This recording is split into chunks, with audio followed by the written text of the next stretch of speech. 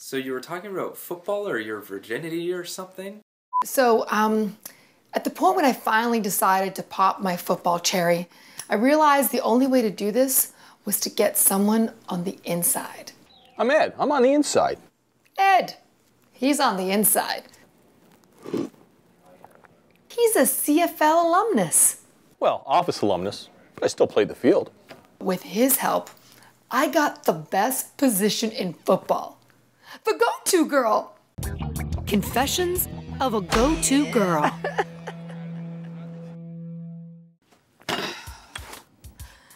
I can't keep getting my ass whooped by an 8-year-old. I need to get on the inside. I'll get you on the inside. You can meet the players. You can get on the field. You can meet the cup. You're going to be like the go-to girl. You're going to get to go everywhere you want. The go-to girl. That means everyone goes to her. But you got to start at the bottom. Okay, like how bottom?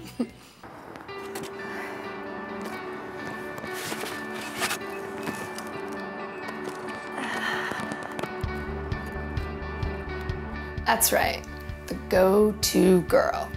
Okay, I'm on the way. Go-to for the water. I'm the go-to girl. Go-to for the towels.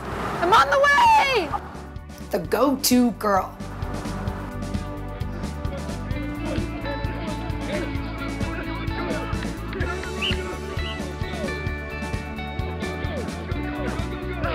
Anybody want water?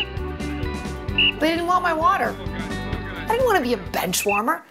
So I gave them words of encouragement. Let's go, let's go, let's go! Limber up those ankles. Save the celebration till after the game. You gotta win first. Anybody want water? Seriously? Yep, I did it. Proud of myself. Next time. I heard you're good at getting water. Oh. Do you have any?